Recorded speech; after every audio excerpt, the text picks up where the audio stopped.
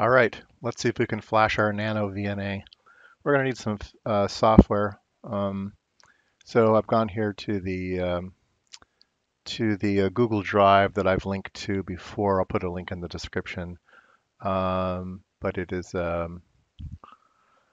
available online, probably in multiple places. But there are a couple directories here. We're going to need something from software. We're first going to need um, we are going to need a couple things from here, so we might as well get them. We're going to need which DFU file we want to upload to the device. And there's a couple here. This one is good from up to 300 megahertz. This one's good up to 800 megahertz. And it is actually an antenna analyzer. CH is the vector analyzer. I don't know what's called CH, but AA is the version of software written just for an antenna analyzer, so you might want to play with that.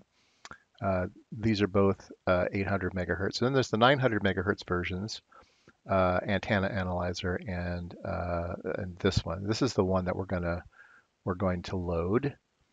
And you'll also need this zip file, which has the upload tools from STMicro. And then we can actually read a document, which is this. Let me make sure it's viewable. Yeah, it's viewable. All right. Okay, we're going to need this, which is how to upgrade. So it tells you everything I'm going to be telling you here. It's saying, get the software, run the software, and it did the explanation here of the different versions.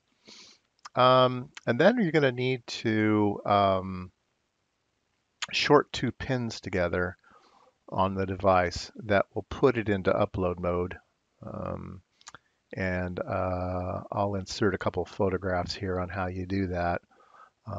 There's these two pins, so there's a bunch of pins kind of on their own, and then there's two pins over to the side, and that's those two pins over to the side that you want to short together.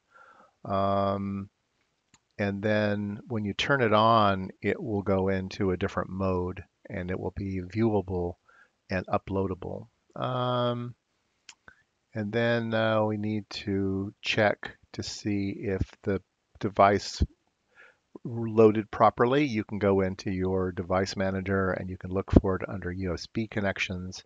It'll show as STM device in DFU mode. And so if everything looks fine, then you can run this program. So you need to get that zip file and download that software. And then you can run the DFSE demonstration program. And then there's two ways to do things. There's upload and there's upgrade. We want to do an upgrade. We're going to choose the file we're going to use. And you choose the Nano 900AA or the whatever, which one you want to put in. And then you hit upgrade. And it should say successful. So I've never done this before, so let's give it a try. Let's go back. So like I said, we're going to need this file so we know what to do. And we're going to need this file, which is our upload program. And we're going to use this file, which is the actual firmware itself. So, all right, let's open up another window and we'll see if we can see the device. All right, so we've put the jumper wire on, and hopefully you saw the picture of that. And we've turned it on, and it now is showing up in our program here as the upper left here, as a device in FDU mode. So we're ready to go. And now we need to put in the file. So we say choose. And I know you can't see this, it's another pop-up. So it says, which file do you want? And I've chosen the file and now it shows up here. So now shows up as this file we're going to upload, which is NanoVNA 900. And the very next thing we'll have to do is just click upgrade. And there's another little pop-up window that you can't see, but it says, do you really want to do this? And say yes. And there we go. It is upgrading. Downloading phase. Upgrade successful. So we should have new firmware in our device. So the next thing we need to do is turn off the device, take off the jumper wire, turn the device back on, and calibrate.